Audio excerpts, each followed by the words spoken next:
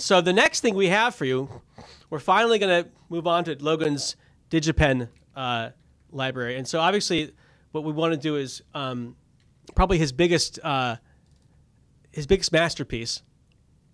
Yeah, the big hitters right here.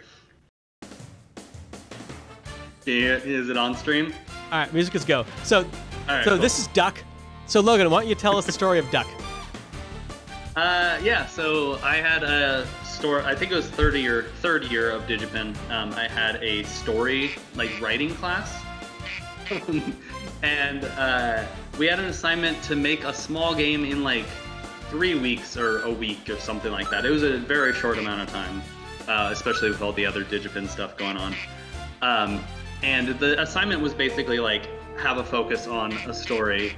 And I was very uninspired and I couldn't come up with much. And I like ducks, so I thought it would be fun to just make a game about a duck's life. And I had recently played the game Passage, so that's why I went with this aspect ratio. I thought traveling from left to right was a cool little thing. Yeah, I found some music on the DigiPen network, the audio network of DigiPen, and just felt inspired to make this game about this jaunty duck living his life. Her life, I think. Oh yeah. So now is the challenge, right? Yeah. I gotta be really careful here. And a dozen checkpoints, so you gotta be careful, and it can hit the baby ducks. All right, we are good. Nice. We are clear.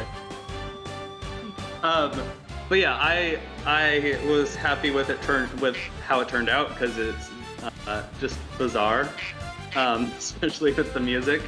Yeah. But I think I got a C or something on the assignment. It didn't fit the assignment very well because there's not really much of a story. What class was that again? What class was that for? I think it was English 310 or something like that. Right. English 301 something. Jen Sward taught the class, and yeah, it was a fun assignment to make, but I didn't do very well. And then here we go. It's the circle of life, right? The circle of life. It just loops. It just loops and loops. So I actually have an anecdote. You told me this, and I'm going to share this with the audience here. So if I'm getting this right, you can correct me where I'm wrong in the story, but you made this game. You knew you wanted to have a quack sound. And just to answer the questions from the audience here, yes, I can press a button to quack. It's very important. Very important, yeah. So you knew you wanted to have a quack sound, so you found this quack.mp3, right? And you put that in the game. And then later, you're like, okay, I need to add music to the game. So you found this MP3 for this music you liked, and you dropped it in, and Game Maker was like, no, you can't play two MP3s at the same time.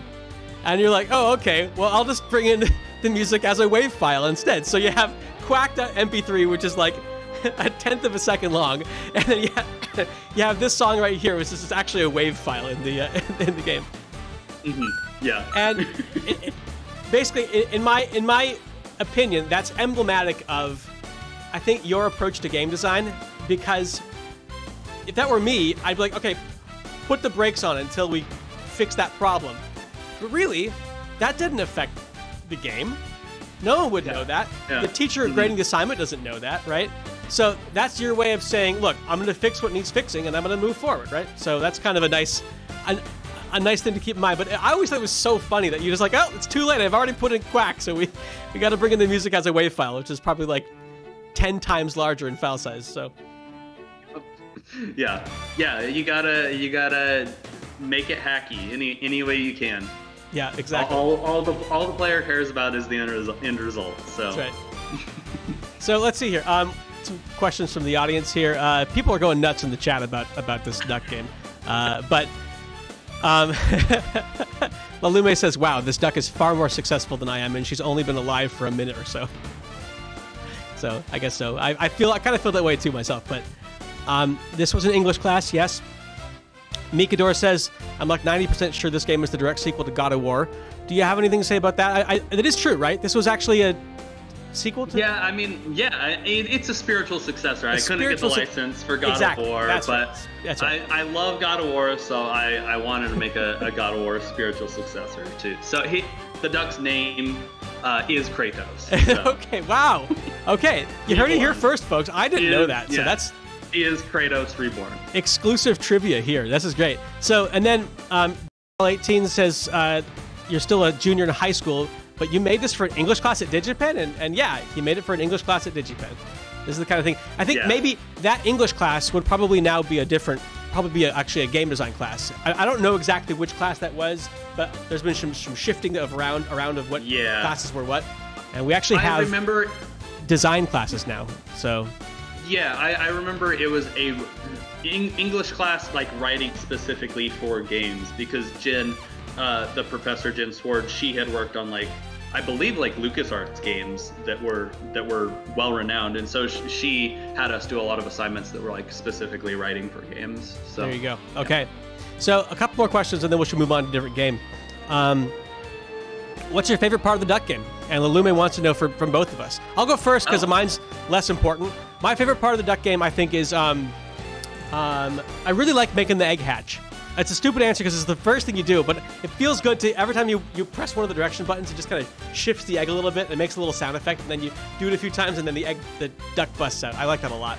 So, my favorite part is that when you quack, if you hit spacebar, his leg shifts just a tiny bit. He's doing a little leg shimmy. That's very good.